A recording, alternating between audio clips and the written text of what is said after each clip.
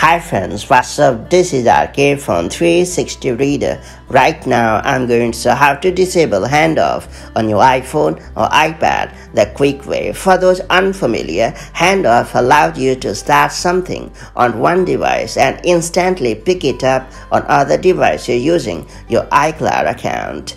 The app you need appears in the app switcher and in the dock on your Mac. So just in case you wish to completely disable this feature or you find it annoying for any personal reason, you can easily disable it. That all being said, it's time to learn how to turn off handoff on iOS or iPadOS the quick way. Before getting started, make sure you have subscribed our YouTube channel and hit the bell icon so that you won't miss any update from 360 Reader. To get going, launch the Settings app on your iPhone or iPad and then select General. After that, tap AirPlay and Handoff, and finally you have to turn off the toggle located right next to handoff. That's pretty much it. So that's how you can disable handoff on your iPhone or iPad the quick way. From now onwards, the app won't appear in the app switcher and in the dock on your Mac. And of course, if you ever want to bring back this feature,